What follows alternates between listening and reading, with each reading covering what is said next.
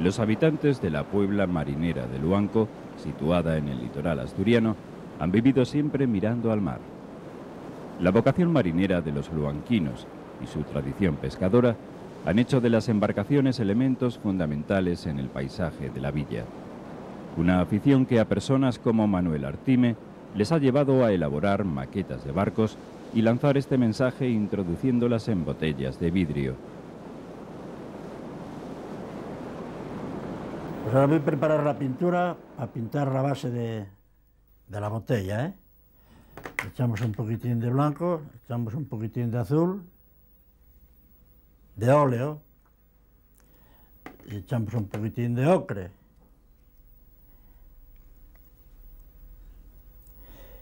Preparamos el pincel, ¿eh?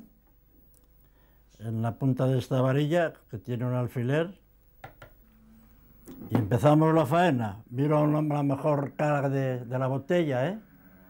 Porque a veces tienen una cara mejor que otra, por ejemplo esta. Y entonces empezamos a pintar. El pintado del interior del vidrio con óleos es el primero de los pasos necesarios para meter una maqueta de barco en una botella. Al secarse, esta capa de pintura servirá de base a la masilla de cristalero que sujeta la estructura de la artesanía. Pues no, bueno, la masilla está preparada, lo que pasa es que hacemos una especie de churro para que entre el polvoquín de la botella.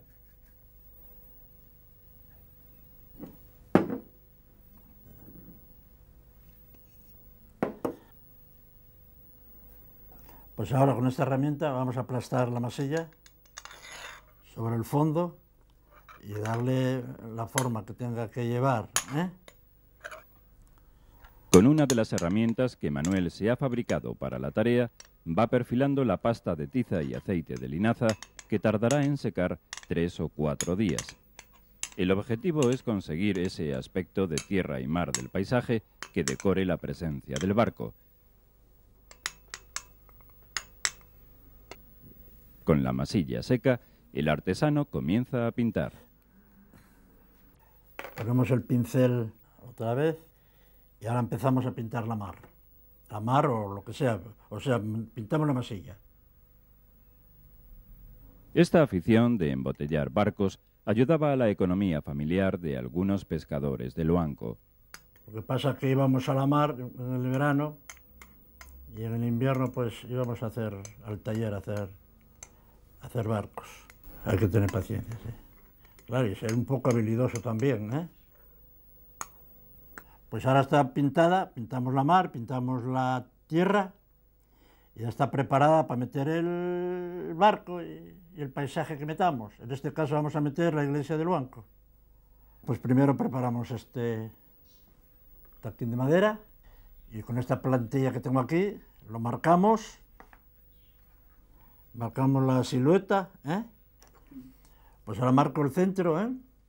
Con un gramil y con un cacharruco que tengo ahí, pues, lo puntúo para luego barrenarlo. Ahora lo barreno, que aquí es donde va el botalón. Vamos quitando poco a poco, ¿eh? Ahora estoy quitando la popa. Manuel utiliza la madera de aliso para tallar los 12 centímetros del casco de barco. Se hacen hasta de 2 centímetros. Según para lo que sea. No, y se hacen hasta de 3 o 4 milímetros si un bote salvavidas. Las tallas suelen ser reproducciones de barcos mercantes, de recreo o pesqueros, tomados de la realidad y reducidos a las mínimas escalas. Ahora pues voy a marcar la cubierta para profundizarla o escarbarla, ¿eh? Aproximadamente 1 milímetro de grueso que va a llevar la obra muerta, ¿eh? Ahora vuelvo por la raya que marqué, pues calo el formón, ¿eh? Ahora ya lo tenemos marcado, ¿no? El contorno, y ahora empezamos a escarbar, ¿eh? La minuciosidad del rebaje de la cubierta, de apenas 2 milímetros, lo convierte en una de las tareas más dificultosas. Y hay que ir muy despacio, para no estropear el barco y no se cortar. Ahora pues tenemos el casco preparado y ahora vamos a preparar el botalón. Entonces ahora le cortamos, que es un poco grande.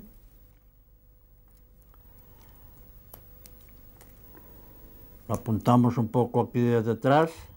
Ahora lo voy a colocar en el sitio. Lo cogemos, aquí tengo yo barrenado.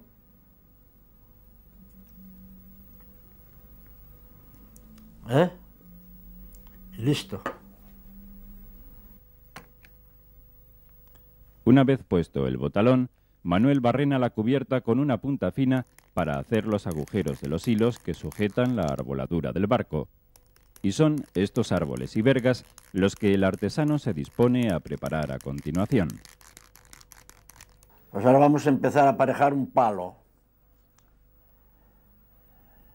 Y lo primero, cortar les vergas. Aquí en este cartón tengo marcado, como si fueran plano, el tamaño de las vergas y de los palos.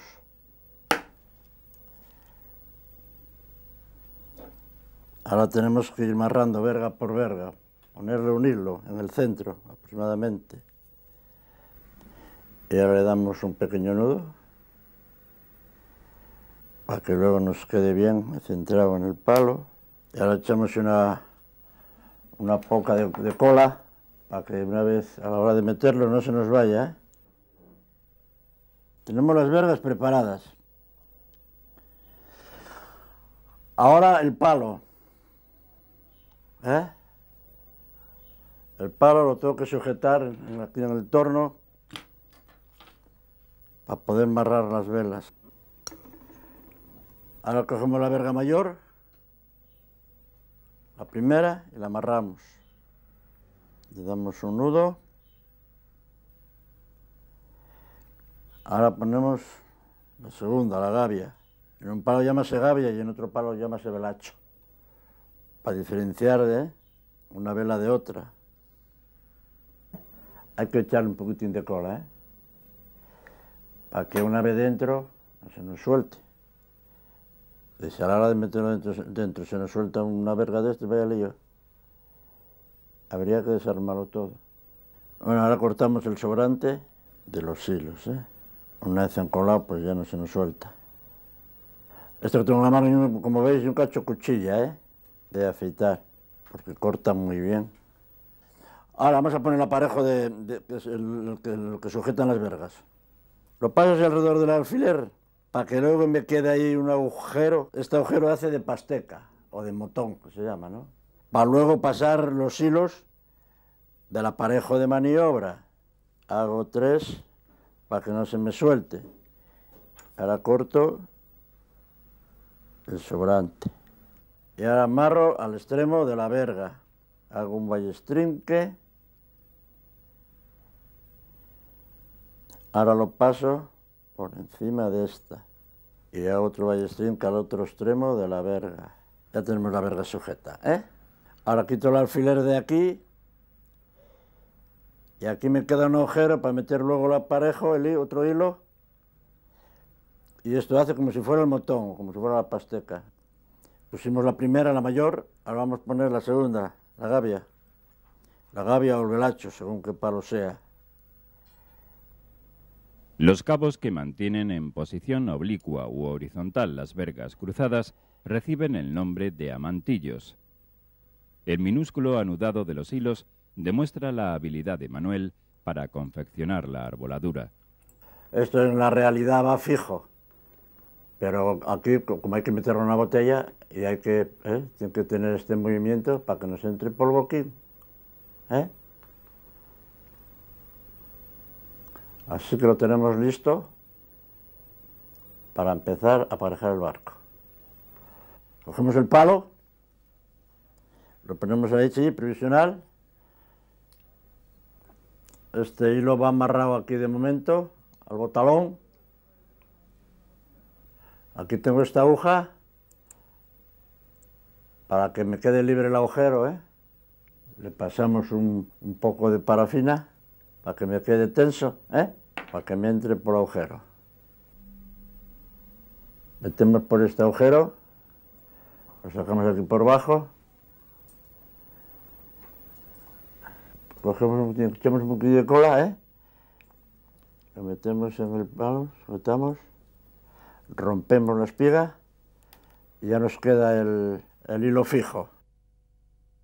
La decoración exterior de los barcos está pintada cuidadosamente con una mezcla de secante, aguarrás y pinturas al óleo. Este es el último paso antes de continuar colocando las velas. Vamos a cortar el foque, ¿eh? Uno de los foques. Y ahora con el lápiz le marco unas rayas imitando los paños, porque las velas no son de una pieza, ¿no? Como es lógico, ¿no? Son de paños que van cosidos unos a otros. Y entonces hago unas rayas imitando los paños, ¿eh? Ahora hacemos esto para darle forma, ¿eh? Como la tela está engomada, pues se aguanta de esta forma. Las velas reciben nombres distintos, según su forma y el palo en el que se ubican: escandalosas, mesanas, triángulos, juanetes, gavias. Todas ellas las va recortando Manuel hasta conseguir su forma característica. Esta vamos a decir que sea una gavia o un velacho, que son parecidos según el palo que vayan. La forma ya es la misma, ¿eh? Le damos forma imitando que va al viento, ¿eh?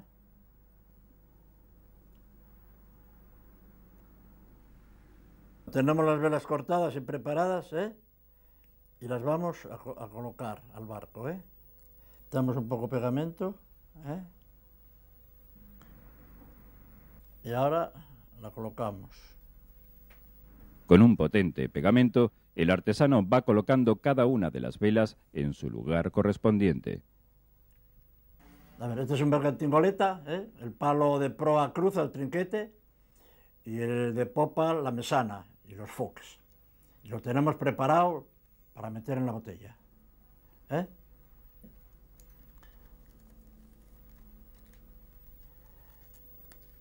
Este hay que liarlo como si fuera un cigarro.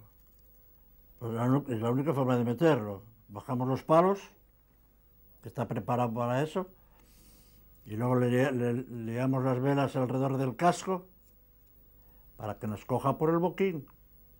Bueno, ahora vamos a meter el barco, ¿eh? Lo tengo preparado ya y adentro.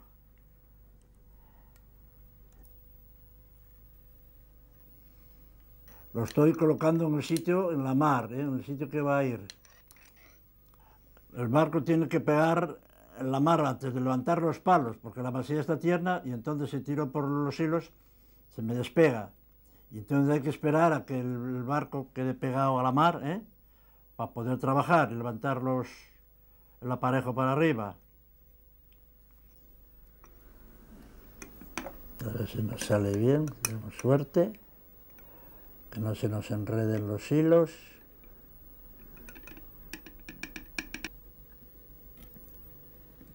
Aquí hay un hilo que le tenemos mal. Ahora sí.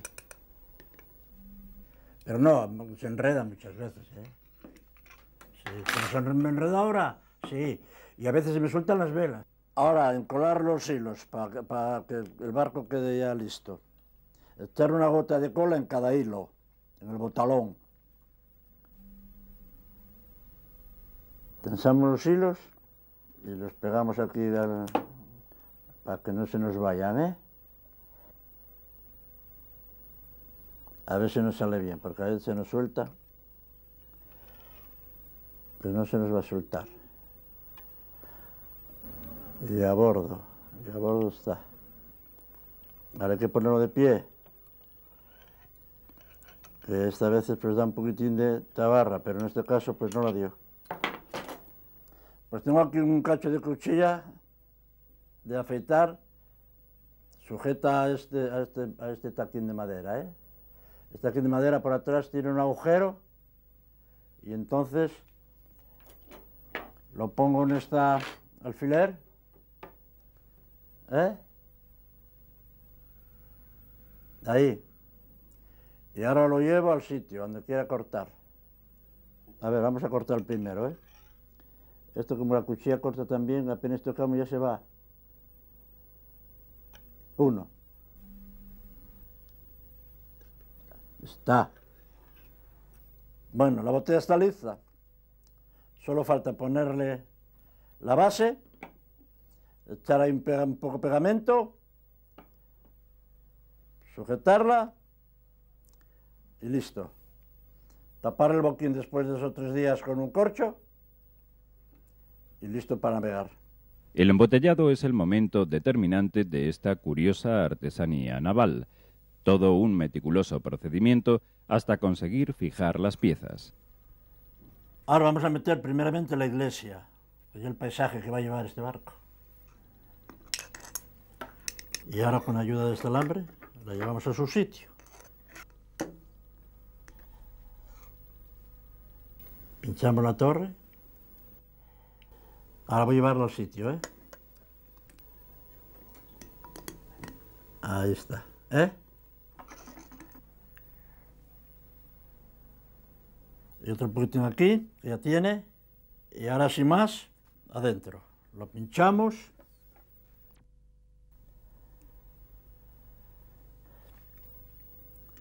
A ver. Para los árboles empleamos musgo. También se pueden hacer de esponja, pero no quedan tan bien como haciéndolos así de musgo. Ahora meter el pesquero. Le bajamos los palos, ¿eh? Pues echar un poco de pintura aquí para que me pegue en la mar, porque la mar está un poco dura ya.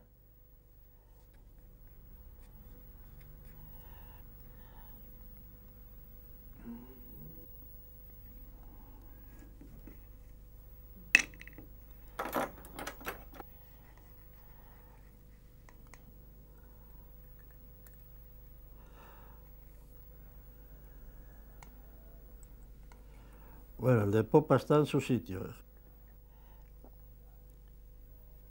Al sitio, ¿eh? Allá va.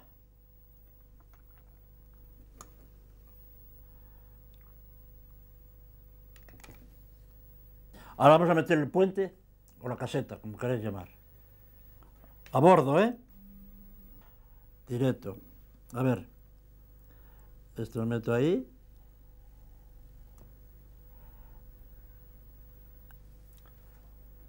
Esto es la sirena, el pito que llamábamos. Al sitio, ¿eh?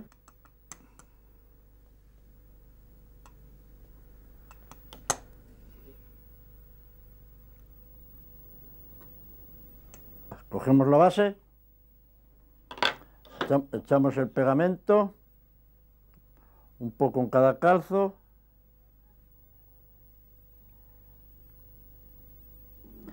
Y la llevamos al sitio.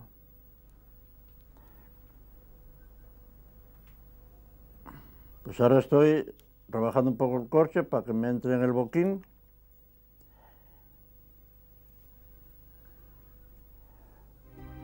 Bueno, creo que está listo, ¿eh?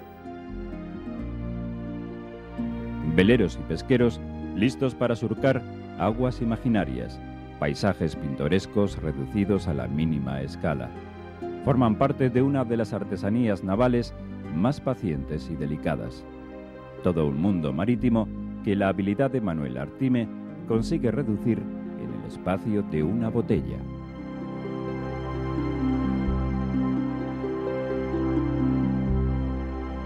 Soy Eugenio Monesma, director y productor del documental que acabas de ver. Si te ha gustado, te animo a que te suscribas activando las notificaciones desde la campanita y así podrás disfrutar de los cientos de documentales que ya tengo en el canal y de los que semanalmente voy a ir subiendo.